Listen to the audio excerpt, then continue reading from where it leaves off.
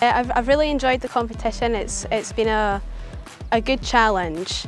I've really enjoyed participating in it and like being together with all my other Dumfries schools that are a part of the school rugby.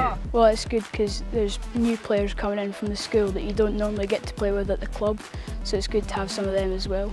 Currently we've got around 100 pupils playing rugby at school, so that's through PE lessons, school electives and also just part of our core PE programme.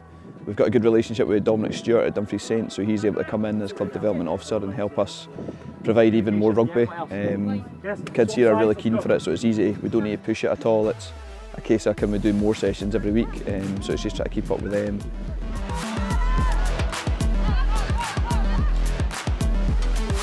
The Spend Championship has been really beneficial for us. I think as it's developed from the cashback school competitions now to this open competition, it's allowed us to play against other schools, and only that our kids wouldn't get a chance to play. And I think it allows them to play against teams that they also don't get to play. I think yeah, it's very beneficial, and it gives the kids a grand stage to play on, playing up in Scotstoun as well.